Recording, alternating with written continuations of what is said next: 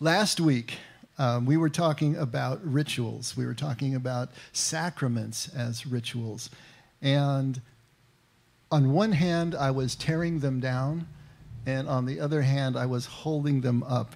And I want to continue on with that thread, because there's more to be said about rituals and about sacraments. A ritual sacrament we defined as an outward expression of an inward transformation. And it's really important for us to understand this, because as we were talking last week, the ritual itself, the sacrament itself, the actual form, the thing that we do, the words that we say, the actions that we take are meaningless in and of themselves. Whether it's baptism or whether it's Eucharist or whether it's marriage, holy orders, whatever, it is the transformed heart coming to the ritual, coming to the sacrament, that imbues it with meaning. And this is so important for us to understand. The transformed heart, what we bring, it is what brings meaning to the ritual. And then the ritual conveys that meaning to the community and binds us together in shared experience and shared meaning. And so it's kind of a closed loop. And it's so important for us to get this. But just like, you remember in The Wizard of Oz, Oz didn't give nothing to the Tin Man that he didn't already have. It's like we need to bring meaning. We need to bring the transformation that we are experiencing in our walk with God to the ritual, or the ritual itself will end up being meaningless. Now, obviously, this is the tearing down part of the sacraments, trying to right-size them, get them right in our perspective so that we can use them correctly in everything we do, because rituals and sacraments are absolutely necessary, both in terms of our communal lives and our individual lives. But we need to know how to use them, how they function. First of all, they're never ends in themselves. If we thought that this string of words could somehow affect God, that would be a superstition. That would be a way of us reimagining our sense of control, or our ability to control things that we can't control. They're God's domain. This is where we become dependent. This is where we become powerless. This is where we become vulnerable. This is where we submit ourselves to things that we can't know or understand. And the ritual can bring that home to us if we're not imagining it in the wrong way.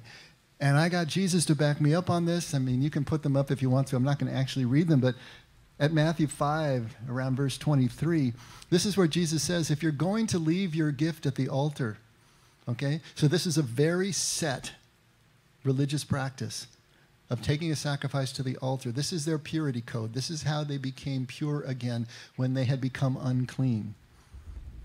So he's going to the altar, and there he remembers he has something against his brother. Jesus says, leave the gift at the altar. Go reconcile with your brother, and then come back if you want to and burn the bird.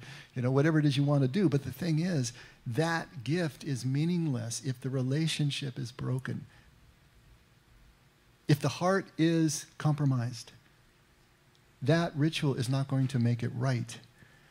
The ritual is where we publicly celebrate the transformation that we're undergoing. And then at Mark 12, verse 28, this is where Jesus is questioned about the greatest commandment. And he answers that it's to love God with all your heart, your mind, and your strength, and to love your neighbor as yourself. And the lawyer who asks him the question praises him for such a great answer. He says, that's absolutely right, what you just said. He said, nothing else matters. All the burnt offerings don't matter in the face of just that love. That's it. It is that love, that transformation, that moving and being able to see things from a different perspective that brings meaning to our rituals and to our sacraments. And then my favorite, Micah 6:8. This is where he's talking about, what is the Lord really requiring of us? Is it burnt offerings? Is that what is going on? Does God really care about the yearling calf, about 1,000 rams being sacrificed? Does God really care about 10,000 rivers of oil being burned? Oh, no. All God cares about is that you do justice, that you love kindness, that you walk humbly with your God. That's the part that God is after. That doesn't mean that the rituals of the sacraments are unnecessary.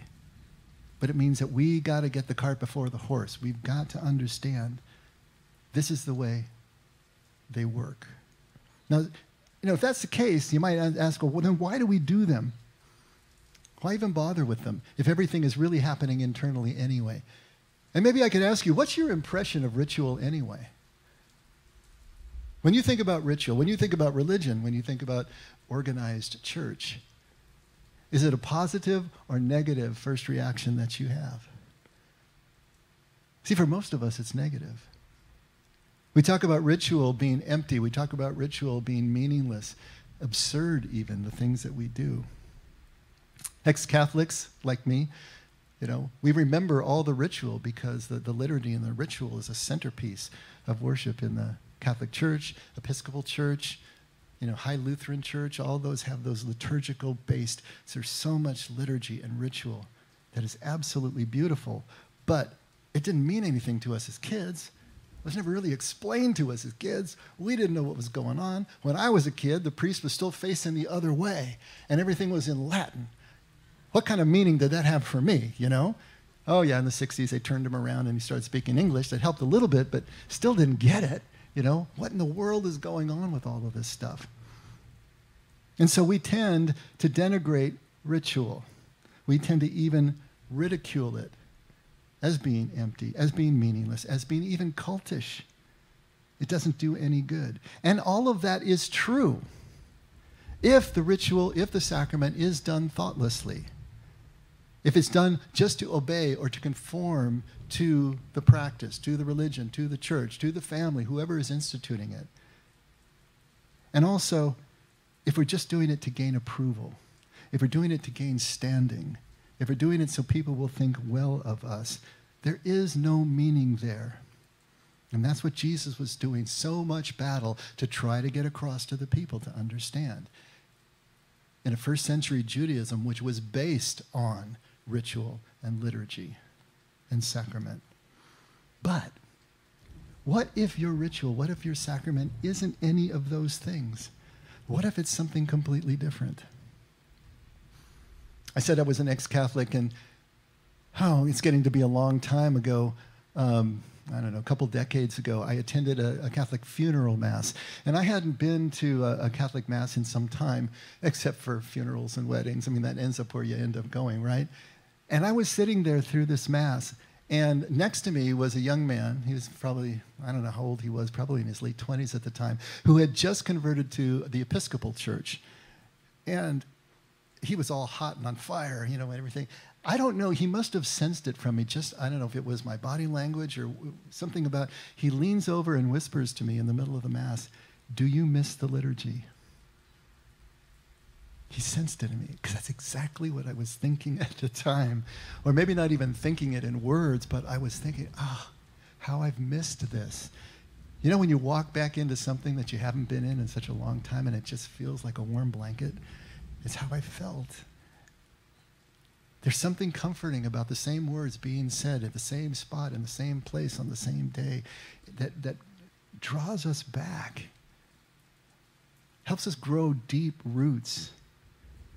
Do you miss the liturgy? This ritual form, if you don't know what a liturgy is, it's a ritual form of public worship in liturgical churches like the Catholic Church, the Eastern Orthodox Church, and high Protestant churches. And of course, it's the Mass. There is the liturgy of the Word, where all the reading is done. There's the liturgy of the Eucharist, where the Eucharist is celebrated just kind of like we did today, but much more elaborately. As you can tell, this is the holding up part of liturgy, of ritual, of sacrament, because we all need ritual in our lives. Yes, it is comforting, but it's also steadying. It does something in our lives.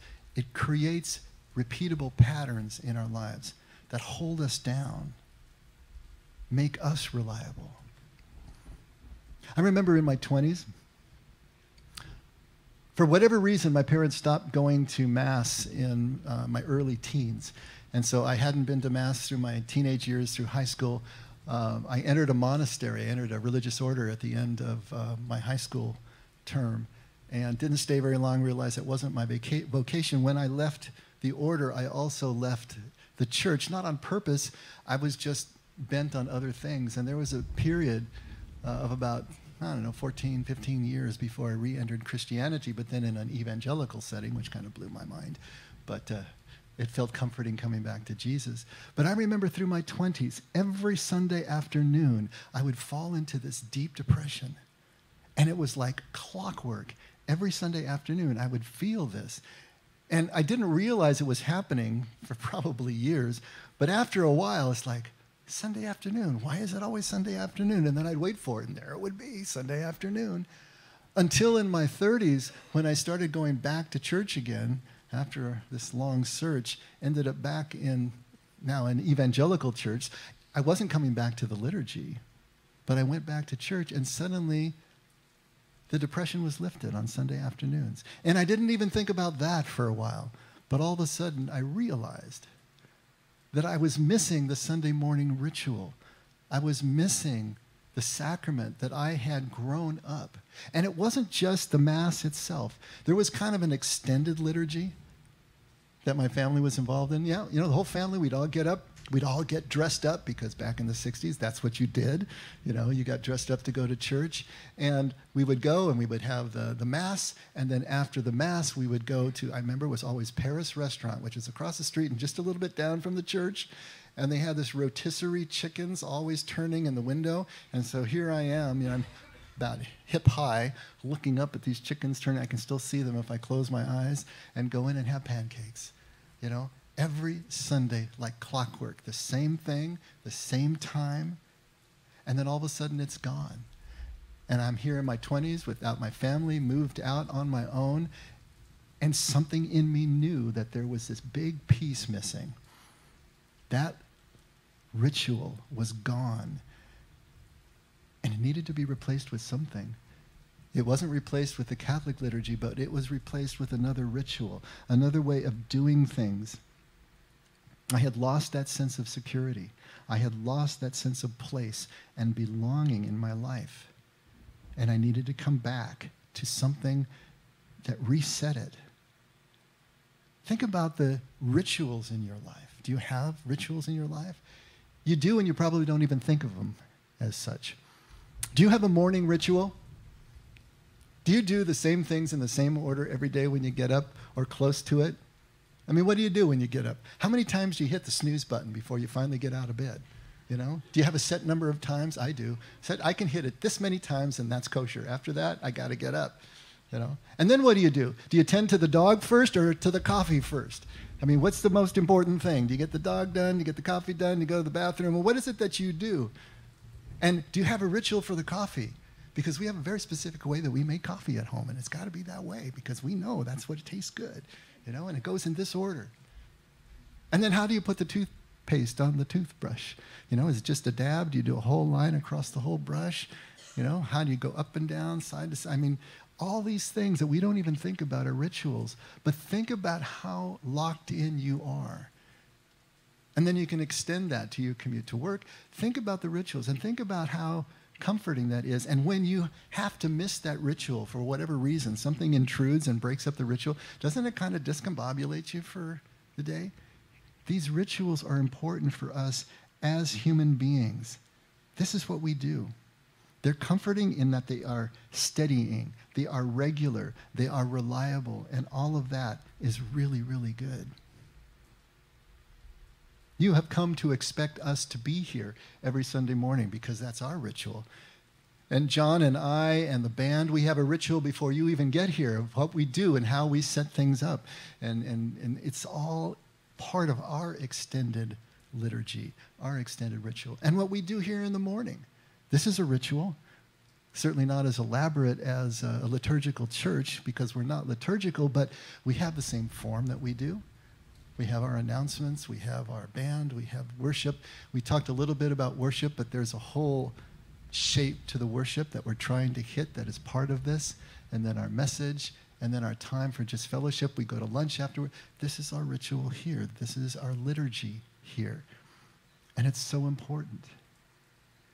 There was a study that said That when you were doing personal grooming, like brushing your teeth, for us, 90% of the time that we're doing something like that, we're thinking about something else. Think about it. Are you ever really thinking about brushing your teeth when you're brushing your teeth? So we're not aware of the ritual while we're doing it, just like we can come to church and be just as unaware of the ritual as I was as a kid going into church and having to endure the liturgy, and just waiting for pancakes on the other side because I didn't understand what was really going on.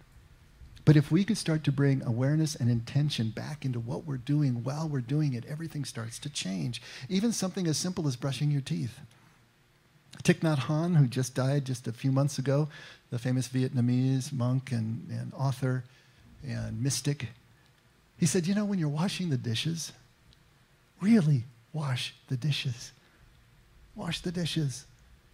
We usually wash the dishes so we can get to something else. It's just a task that we have to perform. But if you really were to wash the dishes and tactily feel everything that's going on, the viscosity of the soap and the touch and the feel, and you could just be present, it could transform the washing of the dishes. It could transform the brushing of your teeth. It could transform the coffee and the dog and the ritual that we do, and it can certainly transform what goes on in a space like this.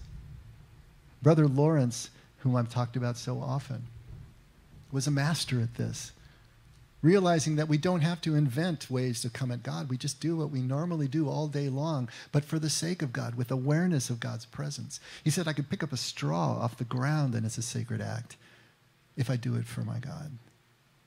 It's that continuous prayer of Paul that imbues all of these rituals, not just the formal ones, but all of them in our lives with meaning, with purpose, and with a sense of something more there, something else that is coming. So, it's steady, it's regular, it's good, but it's not enough.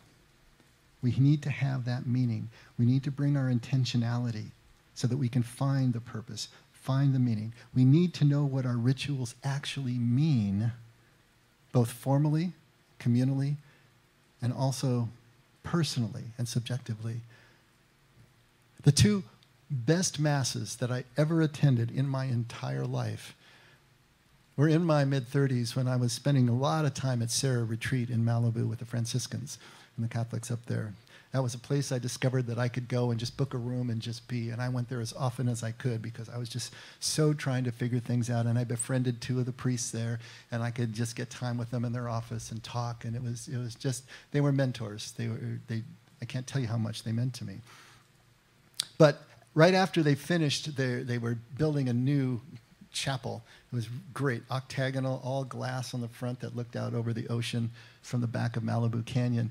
And the first Mass that I was there, one of my friends, their Emery Tang, who was also the retreat director, said the Mass.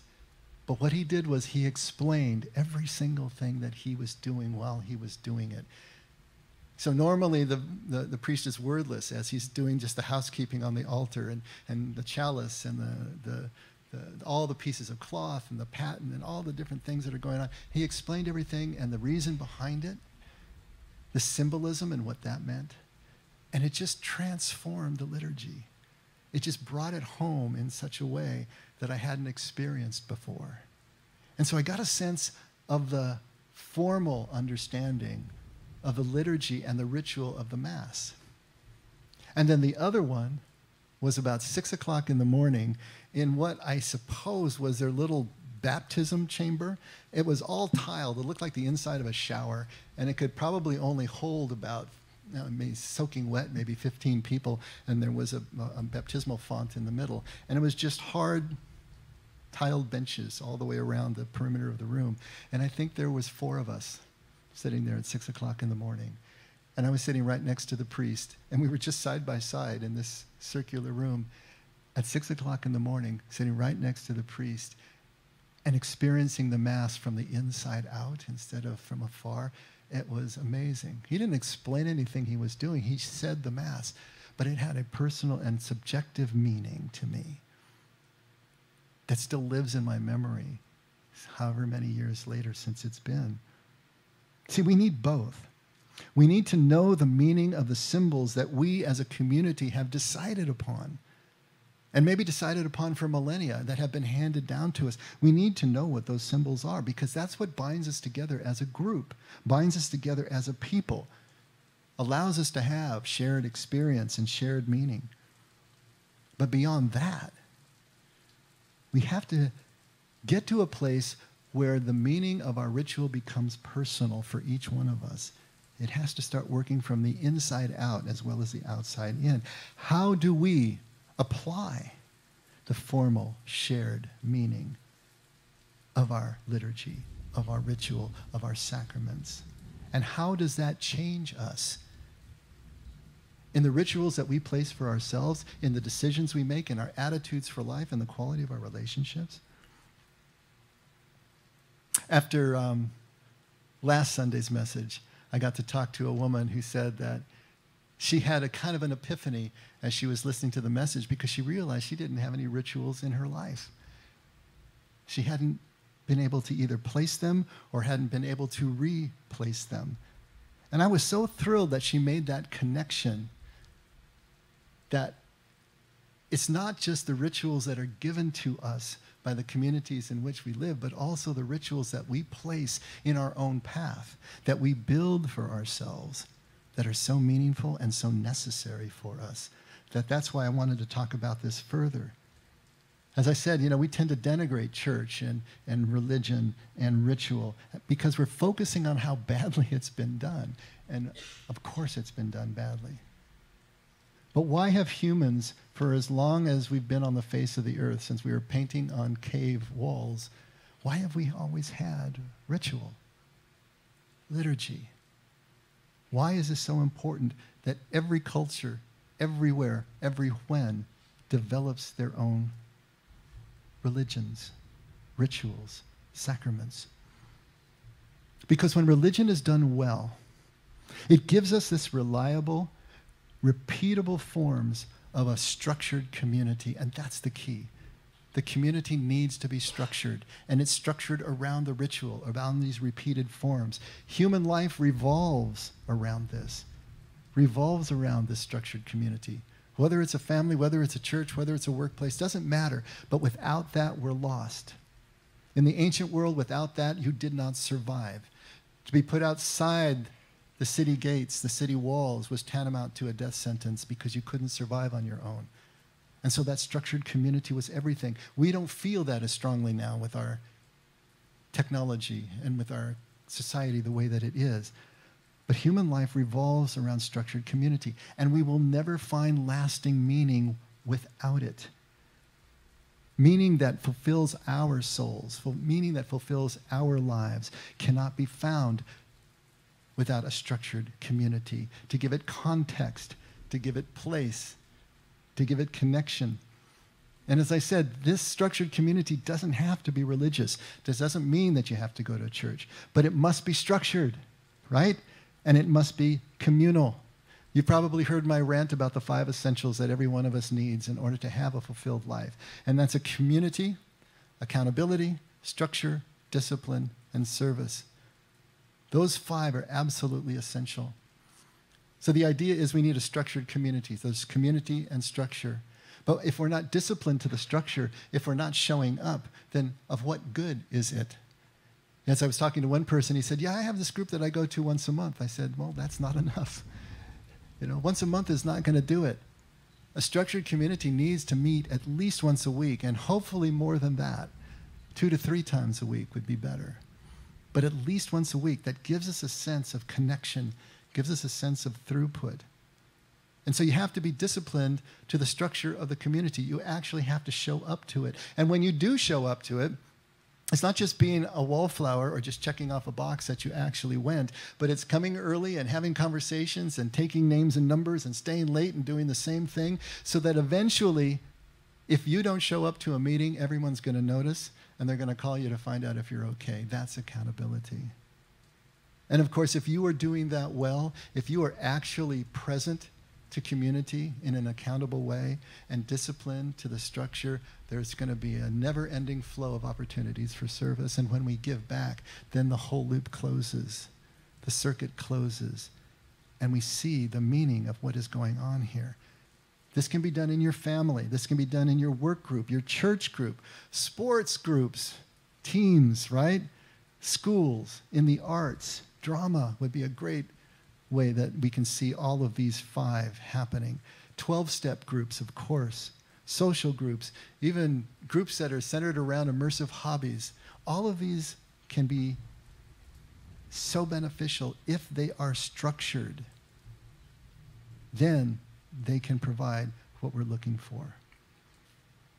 So, when we provide structure from the outside in, it's beneficial if we are moving beyond just mere obedience, moving beyond just mere compliance.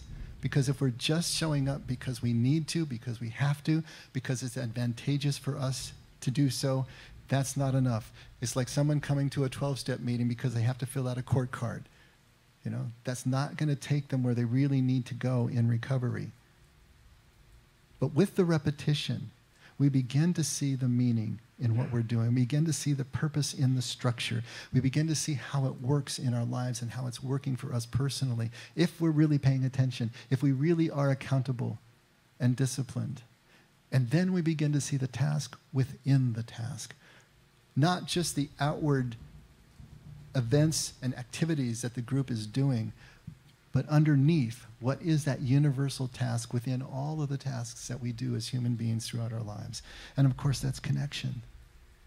It is a connection that is a task within the task. Now, we may love the surfing, the music, the breakfast, of whatever it is that we is the reason for our gathering and for our structured community.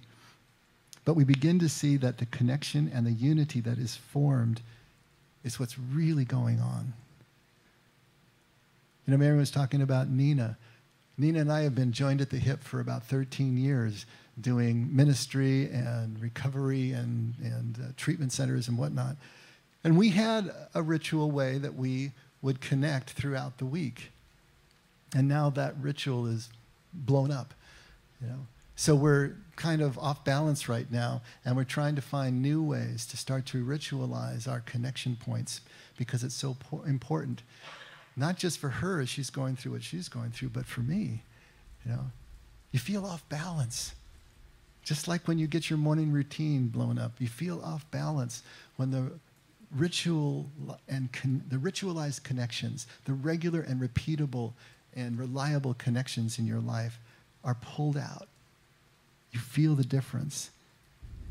And so, like this woman that I was telling you about, to see the importance of creating our own personal rituals as well as the ones that we submit to in group and in communal settings is what starts to structure us from the inside out, begins to balance and equalize the exterior structure as well.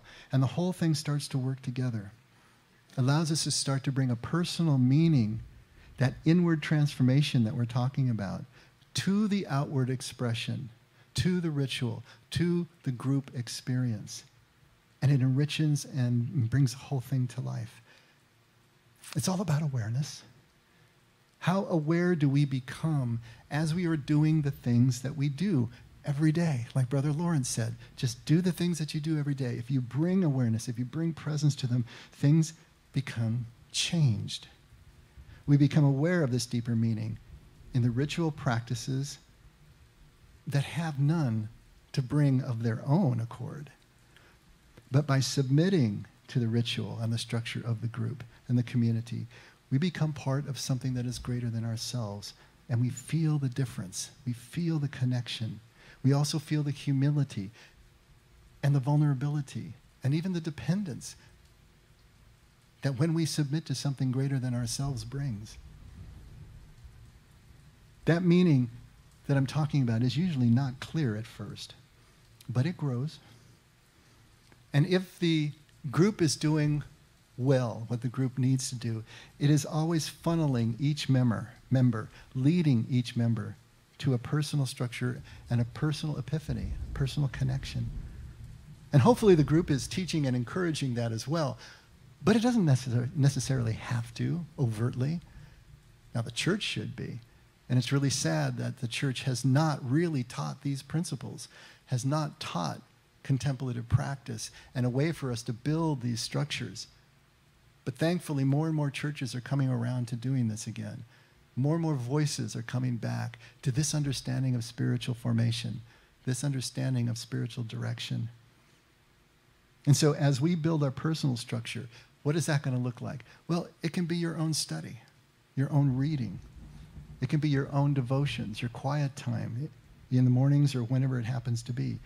It can be the 4 S's that we talk about: silence, solitude, stillness, simplicity, building that up in your lives, both offline in times that you carve out and online through just mindful presence, through everything that you do, but developing more a sense of that. It's in your prayer life, it's in your meditation, it's in your mindful presence that you practice. All of those, if they're structured, become ritual for you, but they have to actually be structured. You have to start writing them down. You have to have times and days that you do the same thing at the same time for it to become like a circadian rhythm that your body gets used to somatically, as well as you actually consciously becoming aware of what you're doing. It becomes, as we become more and more of this awareness of meaning and purpose and identity, we realize it's only possible with ritual, with regularly repeated acts in a series, in a set manner of our own making. That is what the ritual does for us, and that takes practice. Because it's only when we do something and can do something without thinking about it anymore, it gets so into our muscle memory that we can just do it automatically, that we can be completely present to that act, to that action. Think about music. If you're still thinking about where your fingers go, if you're still thinking about how you need to blow into, if you're still thinking about theory, you'd be able to make sounds, but are you really making music? Are you really present to the actual creative process? And is your listener able to connect with you on that level as well? Sports, of course, if you're still thinking about the mechanics of what you do, how can you actually perform? And how can you perform under pressure? Drama, have you got your lines so well memorized that they just come to you and they sound like your own voice, like a thought that you just had? Or are they still mechanically being thought in your mind? A new language that you learn, are you still struggling to translate in your mind before you squeak out the words? Or have you gotten to the point where you're thinking in the new language and it just flows so your thoughts come out? Prayer is the same way. Are we still thinking about it? Or have we practiced it enough that it is a part of who we are, that the prayer is now saying us rather than we saying the prayer? The only way to be completely present to a person is to know them well enough, or at least know ourselves well enough, that we don't have to think about the relationship and how we should be acting. When we get into that mode and start treating our relationship like chess games, having to think 3 steps ahead and so on and so forth, 3 moves, we've already left the ability to simply be present to the relationship, be present to another person. When we don't have to think about anything and we can just be, that's when we can be present. And it's the same with God. Practicing presence with God is a ritual that we absolutely need so that we can just let everything go and we can just be present. Nothing is standing in the way between us and the experience of God's presence. And when you think about Jesus and you think about him as a first century Jew, his life was radically structured as Jewish life was, and still is if you're really going to be orthodox about it. But in the first century, everything that you did in life was structured by ritual, was structured by the liturgy. You had regular times, like you had the Sabbath, of course, once a week, but you had other times that you went to synagogue. And in the synagogue, there were cycles of readings, the parashah, the haftarah, the readings from the Torah, the readings from the prophets that were said on an annual or 3-year cycle. And so those were regular things that you did every single time. And everybody knew what they were, what those Torah portions were. And so they would say them. There was structured time for prayer that was broken up throughout the day. Calls to prayer where you had to come and pray. There were pilgrimage festivals, 5 of those a year. Well, while the temple still stood, all the males had to descend back on Jerusalem and go to temple and perform their ritual actions there. Everything was structured. The dietary codes, what you ate, how you prepared it. The purity codes, what you did, how you cleaned everything, how you presented yourself as pure to the priests after you had become unclean. All of these were structured. All of these were codes, and Jesus kept them all. Every non-rabbinical ritual, code, law, Jesus kept. But here's the catch. There's always a catch, right? If we know these things well enough that we don't have to think about them, that can make us absolutely present. But it can also put us to sleep. And that's up to us, right? When you know something so well that you don't have to think about it, you can do it in your sleep. Often we do, right? And so which way are you going to go with this? It is the practice that makes us present to the reality and the truth behind and the meaning behind the ritual, but it can also lose meaning for us again if we're not bringing our intentionality to it, or if we get distracted by other focus, by other conflicts of interest, let's say. You know, this is where Jesus came into conflict with the Pharisees. And just to give you a flavor of this, at Matthew 23, starting at verse 23, this is the substance of all his conflict. The lost meaning of the ritual that was now getting between the people and their God, because these were their teachers, these were their religious lawyers, and they were leading them down the wrong path. And these are all the woes that Jesus says, and he gets as adversarial as he gets anywhere in the Gospels. Woe to you, scribes and Pharisees, hypocrites, for you tithe mint and dill and cumin, and have neglected the weightier provisions of the law, justice and mercy and faithfulness. And so he's already setting up. You do all the tithes. You do everything assiduously. Every little bit of the law and every requirement you do. But you are missing the weightier provisions, justice, mercy, and faithfulness. But these are the things you should have done without neglecting the others. You blind guys who strain out a gnat and swallow a camel. So the gnat was the smallest unclean animal known to the Jews, and the camel was the largest unclean animal, at least Palestinian Jews. Babylonian Jews had elephants, but you can see where Jesus is going with this. They would literally put muslin over their cups before they poured a liquid into it to strain out the unclean gnat, because for them to swallow that unawares would make them unclean, right? But he says you strain the gnat, but you swallow the camel because of the things that you're doing. Jesus is a master at using words. Woe to you, scribes and Pharisees, hypocrites, for you clean the outside of the cup and of the dish, but inside they are full of robbery and self-indulgence. These were the purity codes, the cleanliness codes, where everything, hands had to be washed, everything had to be clean. First clean the inside of the cup and of the dish, so that the outside of it may become clean also. Woe to you, scribes and Pharisees, hypocrites, for you are like whitewashed tombs, on which the outside appear beautiful, but inside they are full of dead men's bones and all uncleanness. So you too outwardly appear righteous to men, but inwardly you are full of hypocrisy and lawlessness. And you can imagine this didn't go over very well. Jesus is nearing the end of the rope for himself as far as they were concerned.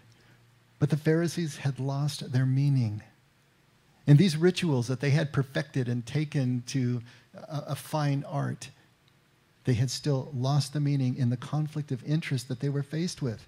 They fell asleep to the original intent of the ritual as they were focused on non-spiritual goals. They were focused on feathering their own nests, on getting the good seats at the table, at being seen as righteous, and of course, getting remuneration. And they lost the presence to the moment. They lost the presence to their community.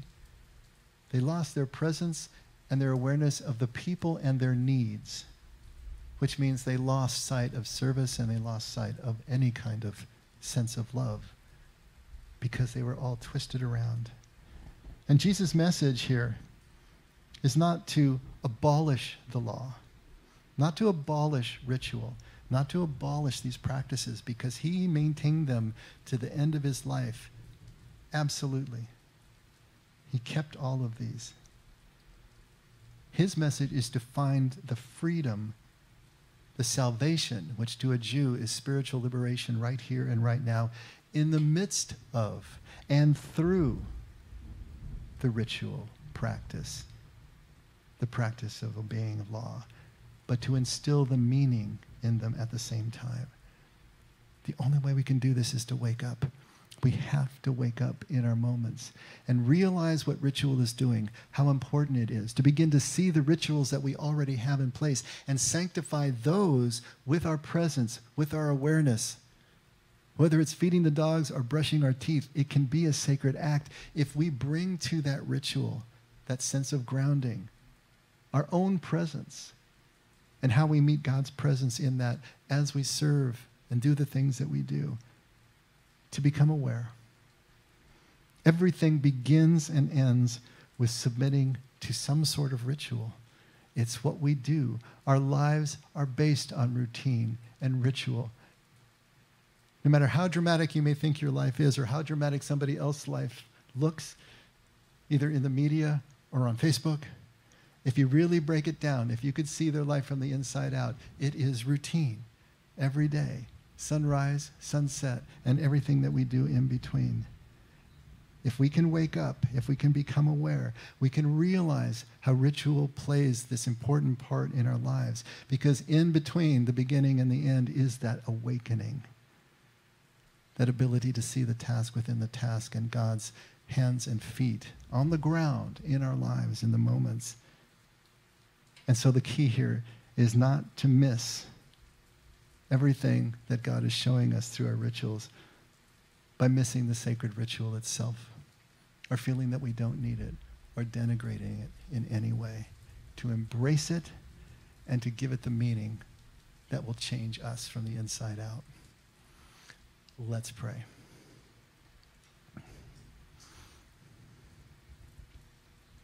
Father, thank you for all these forms, ancient forms, new forms, communal forms, personal forms. Help us to see them for what they are. Your gift to us. Your gift of us being able to find the stability, the reliability, the trustworthiness that we need to be able to go through life that is so uncertain, where we don't get the answers that we want. And yet we can return to our practice and our rituals, and in them find the answers that we need, which is the truth of the connection, which is the truth of the love that will make us free from our fears. Help us to build new rituals for ourselves and imbue them with meaning. Help us to see the rituals that we're already involved in and cherish them in ways that we haven't before, because we see how they connect us and how they build a sense of belonging and security and family in an uncertain world. And thank you for your presence in all of it, in everything that we do.